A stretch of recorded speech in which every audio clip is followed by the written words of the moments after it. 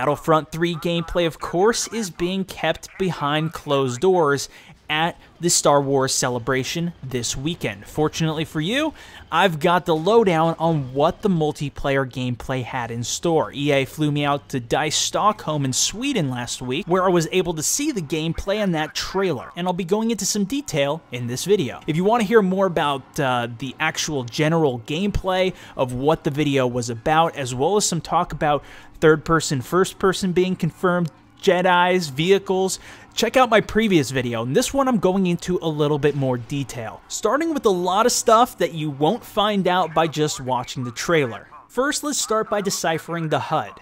The health bar, the enemy's health bar, the mini-map, all things that we saw in Battlefront 2 are not all quite there in Battlefront 3. Starting with the health bar, there's no more health bar. How it was in Battlefront 2, you took damage, that blue bar went down, and it didn't even regenerate. Battlefront 3, I saw no indicator for health, there was no indication of any robots across the map to heal you, and there was no med kits dropped down by any other players. There was also no enemy health bar. In Battlefront 2, whoever you were aiming at, their health bar appeared on the top. Whether it was vehicles, players, wasn't in Battlefront 3. One thing that was there was the minimap, though. This was now down in the left-hand corner in place of where the health bar was, and it seemed to have friendly indicators as dots there, and some enemies as dots as well.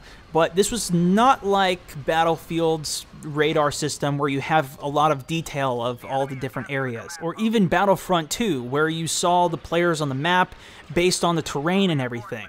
It did have some functionality like that, but overlaid on top of it almost, it had a more motion sensor type of indicator where it was telling you what direction players were coming from. And I don't know if this was people spotting where those players were and then it tells you just the direction, or if it was their motion when they were moving or shooting even.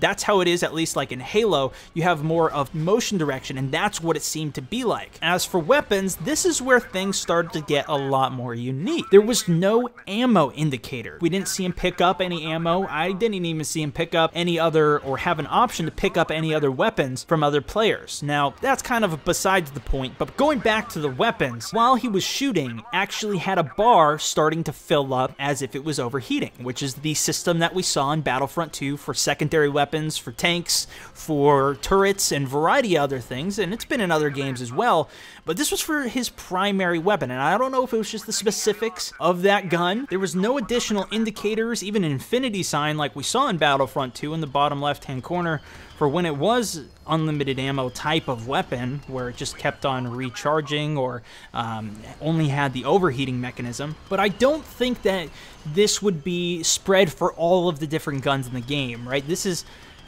I haven't seen at least a game before that's had only an overheat mechanism for weapons. Now, if you're familiar with Battlefield 3 and 4, then you're familiar with the squad system and seeing on the HUD what members are in your squad.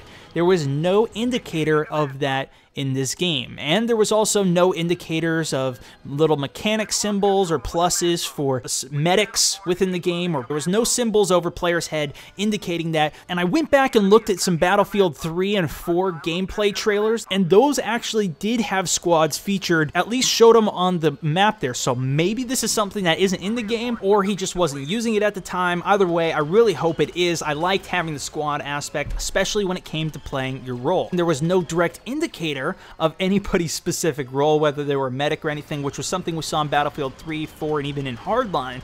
But when you look at Battlefront 2, it was actually designated just by how your character looked. Of course, with Battlefront 2, you had no customization within any of those classes, so it was easier to predict what players were, and there was no direct indicator that I could see, at least, from the in-game gameplay in terms of what class was what. Another piece of UI that was really interesting was there was 4 slots in the lower right-hand corner for what looked like weapons, as well as a pickup. There was a missile launcher pickup during the footage where you picked up a rocket launcher, shot it, and it seemed to only have one shot, and it just seemed to be randomly scattered across the map. It may have specific locations, like we saw with Hardline's recent release.